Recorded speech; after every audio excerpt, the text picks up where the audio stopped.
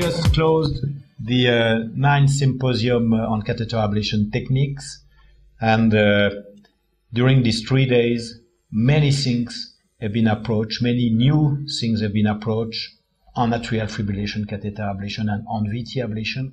And Michel, I'd like to ask you, what would you take home after these 3 days? I would say the take-home message is first the quality of the participant and the quality of the speakers.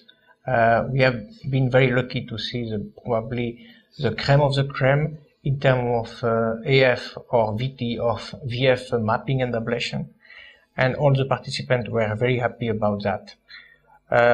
I will say that for AF, what is appearing is new technology, particularly techniques of mapping from outside the heart, non-invasive body surface mapping, and this has the potential to revolutionize our field, something we have not seen since 10 years, since the beginning of the non-invasive mapping, since 10 years, since the arrival of the electroanatomical mapping techniques.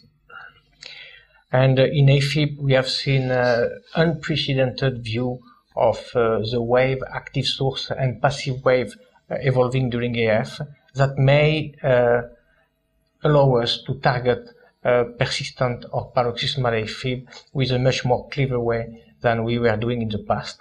And I've been struck for VT by also the quality of the presentation and the interest of the participant. There were most of them were coming to see AFib, and they have been impressed by the new insight that we can now learn and map in our patient with ventricular tachycardia.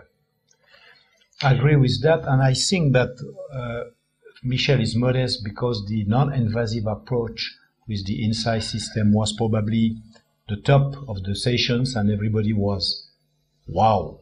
Somebody said, wow. I have quoted that, and it was really impressive. And as you have mentioned, I have also been impressed not only by the development of the technology in AF ablation, but also the development in technology and the interest of many people in VTAC ablation. We always inserted the VTAC ablation since the very beginning, but more and more it seemed to interest people, and the sessions were very full. And I talk with people that give a lot of interest to VT catheter ablation.